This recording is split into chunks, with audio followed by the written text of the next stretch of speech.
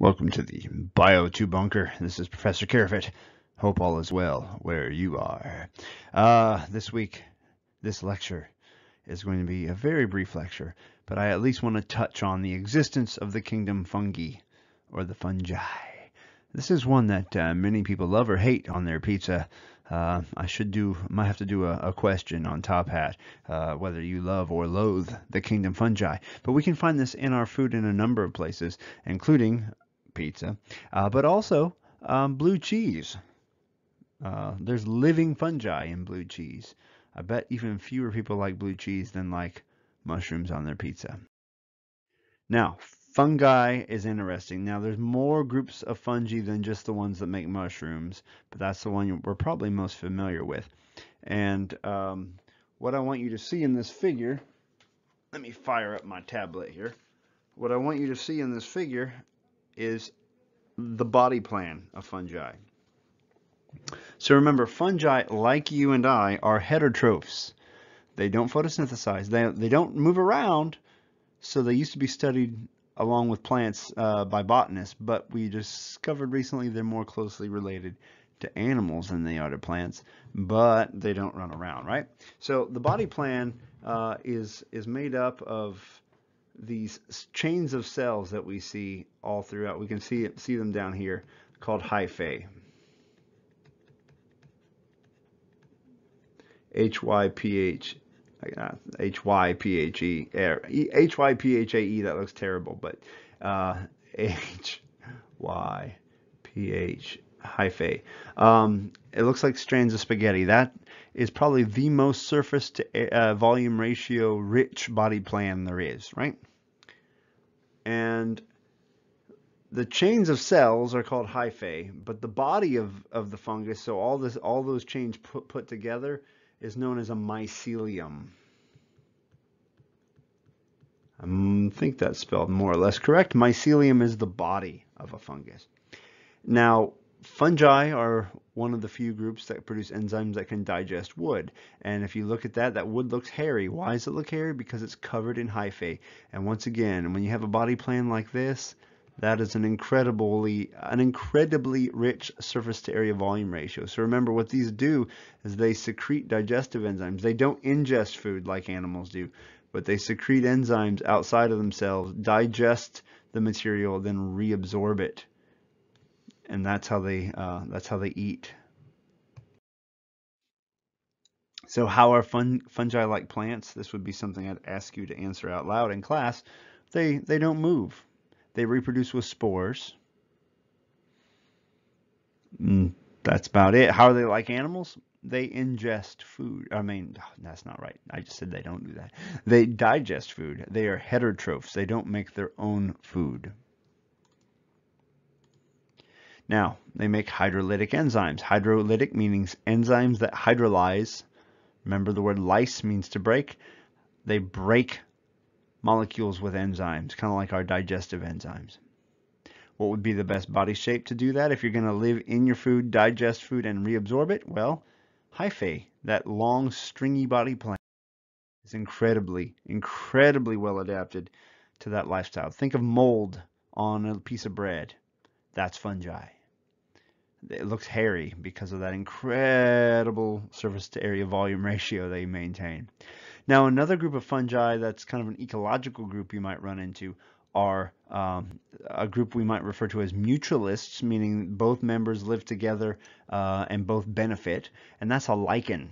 Lichens, like we see on this rock, these grow all over the trees here on campus, all over the place in the state of Arkansas. These, if we zoom in on them like we see here, consist of fungal hyphae. Once again, just like we saw before, we see hyphae. Come on, draw. All right, there we go. And then this green stuff in here is algae, or sometimes cyanobacteria, but a photosynthetic symbiont.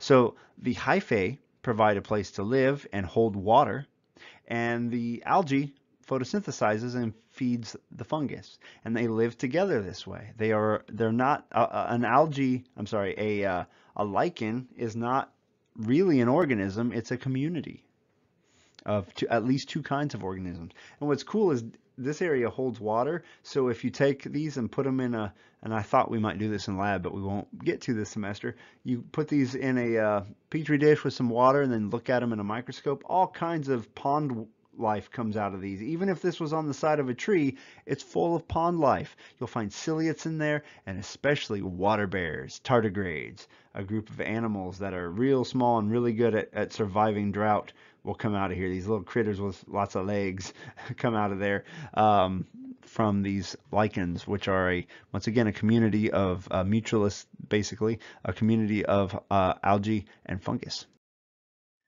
Fungus also form mycorrhizal associations with roots, increasing the surface area of roots. Look at all that surface area of that little tiny pine tree, and a lot of that those fuzzy edges are fungal hyphae, increasing the surface area, allowing that root to absorb a lot more water than it could and a lot more minerals than it could on its own. So here's an example of grass on the left grown with mycorrhizal fungi and grass planted at the exact same time on the right, where they neutralized the soil, destroyed the fungus. There is no fungus in that soil. Look how good the grass is growing here versus the grass over here. It's stunted looking. Those mycorrhizae have a huge impact on the health of plants. In fact, some of the earliest plants that invaded land that we have fossils for have mycorrhizal fungi associated with them. This is an ancient relationship. Fungi also can form diseases. So two benefits of fungi: mycorrhizal fungi, of course, food for us. Lichens are a ecological group of these. Fungus breaks down dead material, allowing the nutrients to recycle into the planet, an incredibly important job. So fungi and bacteria are the two major groups that break things down. But they can also cause disease. Here's some fungus growing on a goldfish. That's a common aquarium disease. A type of fungus that's a single-celled fungus known as a chytrid might be responsible for some of the amphibian deaths on the planet that we're seeing. So they cause disease in lots of groups, including plants and different. Corn smut, a common crop disease. Look at how weird that looks.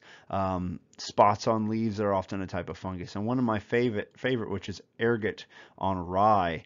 Rye is a grain grown to make bread, and you get ergot on it. And when you accidentally eat it, it can have effects similar to LSD. They think that there were some of the visions that people thought they had in the Middle Ages were caused by ergot on the rye. So fungus makes lots of secondary compounds like plants do. Now, I mentioned these secondary compounds before, and let me emphasize what they are. Primary compounds are things like ATP, the things that an organism makes to survive. Secondary compounds are things that they make that they don't need to survive, but they use as defenses or to attract pollinators or whatever. Fungus makes a lot of these compounds to probably prevent themselves from being eaten, and some of them mess with our brains when we eat them, which is why why magic mushrooms exist, right? A real big problem, especially where people go caving, they go spelunking, and they bring fungal spores with them without realizing it, is white nose mold, which gets on the noses of bats, and it itches, and it probably hurts, and it keeps them from hibernating, and it eventually kills them. A lot of bat species are heavily threatened by this. Ringworm on humans, called ringworm, but it's not a worm, it's a fungal infection. Ringworm is a common disease caused by fungi. Now remember, sometimes fungi is hard to treat. Why? Because it's a eukaryote just like you, so some of the drugs to treat it are pretty powerful and might affect you as well. Athlete's foot, there it is under a microscope. Athlete's foot, what do you see? That foot has tons of hyphae in it. Uses for fungi, I mentioned a few already. We eat mushrooms. Um, Blue cheese has it in there. Yeast that we use to make bread rise is fungus. It's a single-celled fungus. When it eats sugars and it's in an anaerobic environment, it releases lots of carbon dioxide gas, causes bread to rise. We could put a lot of biology together here, by the way. That flour is made out of endosperm. Remember that? And inside there we have yeast, which is undergoing cellular respiration, which we could talk about. We release carbon dioxide gas, causes the bread to rise. But fungus can also cause your bread to go moldy after a while. It starts to eat the bread. Not the yeast in this case, but a different fungus starts to eat the bread. If we put that under a microscope, we would see lots of hyphae. Here's an example of some spores of a fungus growing on a piece, in this case of blue cheese. This is blue cheese loaded with fungus, including the reproductive structures. Those are fungal spores. Those are produced by meiosis, just like in a plant. There's agaric or fly agaric mushroom. Looks like one from a cartoon or a video game, right? Those can cause hallucinations. In fact, reindeer sometimes apparently eat them and like to trip out a little bit. And here's the gross thing. Somehow people figured out that if you eat these, they can get you really high, but they can make you sick. But somebody somehow figured out that if you drink reindeer pee after they ate the mushrooms, you can get high and not get as sick. I don't think it's worth it. Another very important one, penicillin, is derived from these. Now notice the structures here, the reproductive structures here, look just like the picture we saw on blue cheese. And here what we see is we have a fungus known as penicillium growing here, and then we put staphylococcus, a bacterium, on this plate, and notice there's a ring of inhibition all around staphylococcus. You'll do this if you take a micro course. This fungus produces secondary compounds that pop bacteria and kill them. This is how we started to create antibiotics. Of course, evolution now is causing resistant strains of bacteria. Another very expensive mushroom is called a truffle. Not the chocolate kind of truffles, but real like French cuisine truffles that I don't know if I've ever had. They are found underground. It's an underground kind of mushroom type structure, and they often use pigs to help dig them up. The pigs like to eat them. The pigs locate them, and then they dig up the truffle and then feed the pig a treat to let it know it did a good job. Anyway, that's just a quick review of the kingdom fungi, some of the uses and some of the diseases. You should be familiar with the surface area, the hyphae, the mycelium. The name of the fungal body is mycelium. The things we think of as mushrooms are the parts that make the spores in that kind of fungus. So they're spore-making structures. They release spores, they fall on the ground, grow into more hyphae. They are decomposers. Some of them are mutualists in the forms of lichens. They break things down or they live together in that form, and we have found many uses for them. A very interesting but understudied kingdom.